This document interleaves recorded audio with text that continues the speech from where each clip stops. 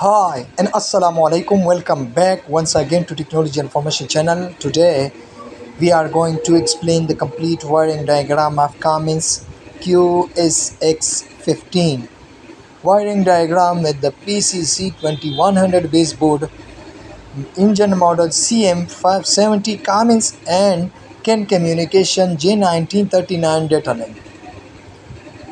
Okay. This wiring diagram I purchased from website by 48 USD and 16 cent. As you can see, check out the price of this diagram, but I want to explain and share this diagram for free with my friend to help my friend and understand. Please support my friend. I have a request to all newcomers. If you are first time on my channel, please make sure to subscribe my channel and hit the bell notification to get in more latest update videos. So let's get started. The Cummins QSX15 model ECU is consist on 3 ports. One port is for the OEM ports and one port is for the actuator ports, connector number 2, and also one port is for the sensor port.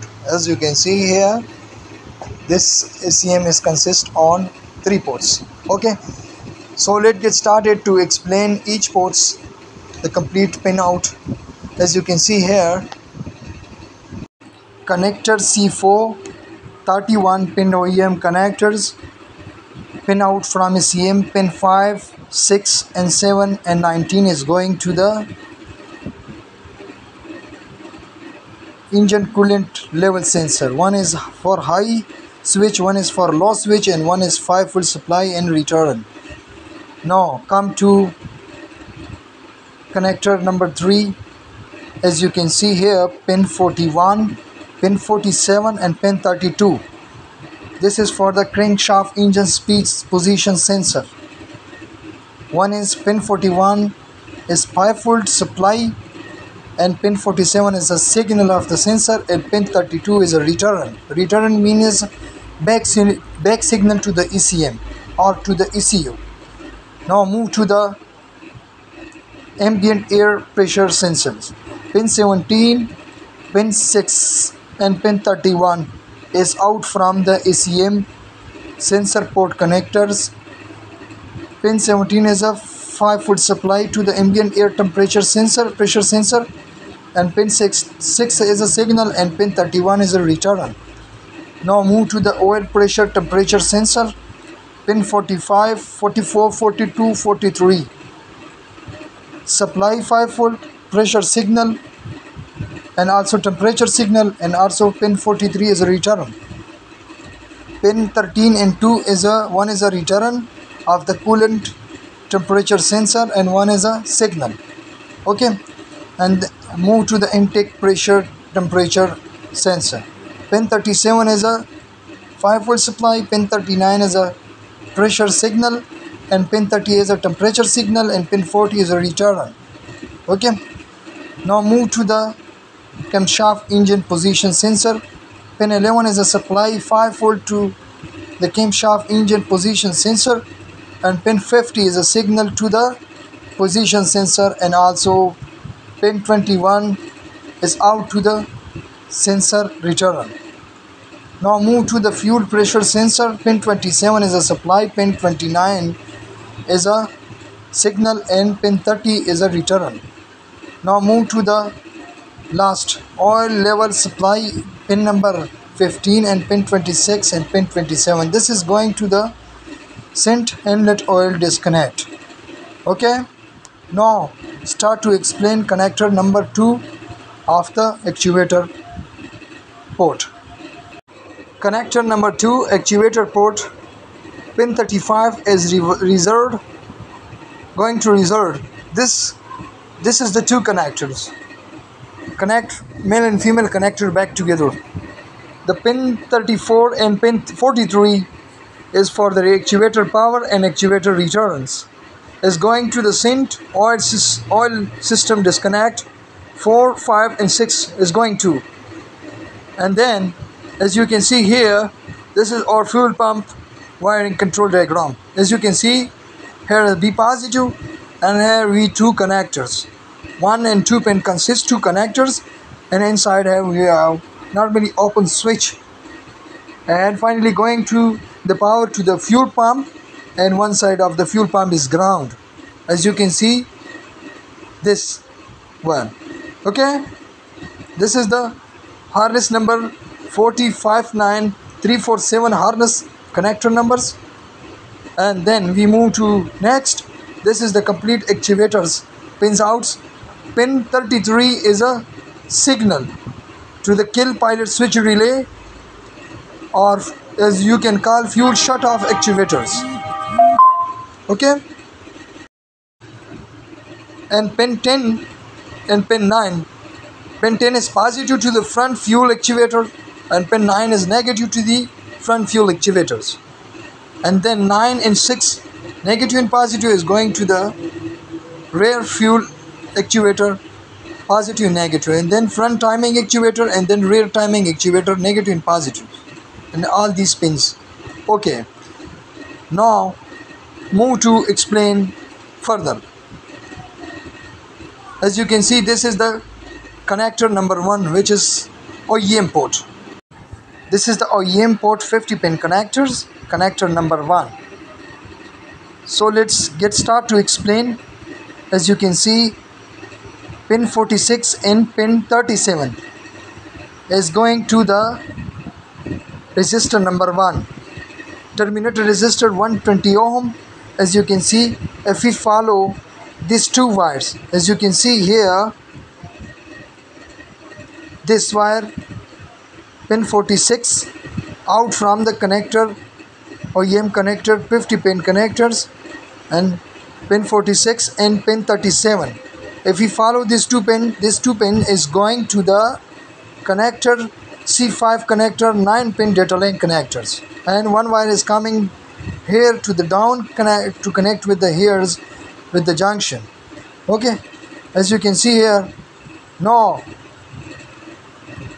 here you can see here pin 36 is empty, pin 26 and pin 27, this two wire is, this is the CAN communication wiring. This is going to the 9 pin connector to pin F and G. As you can see, SI J17808 and also 1708 data link positive and negative. Okay, if you have the CAN communication related problem, your software or your PC is not connected to the ECM, you check and verify this section to figure out your problem, whereas you have a CAN communication or wiring problem. As you can see here, this two wire is going to another 120 ohm terminator resistor, as you can see, to the J10 connector of the PCC 2100 series J10 connector is connected, P10 connected to J10 connector of the PCC 2100 baseboard. Okay, now we are going to explain the down connection of the CAN communication of the OEM port 50 pin connector. As you can see, pin 38 is going to the key switch, to the pilot relay, and then to the NO, and inserted to the NO, and then out from the NO, and then going to the F12 fuse, which is 5 ampere. As you can see, this one, and then out from the 5 ampere and re-back to the F11 fuse, 10 ampere fuse, and going to the SP1. SP1 means a splice number 1. Splice number 1, two wire is going directly to the OEM connector pin 18, and one pin is going to pin 28. Okay, and one pin of the SP1 is going upper. Okay, as you can see, this one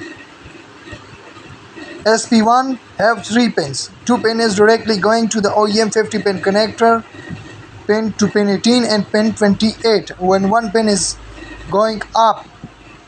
As you can see, this one.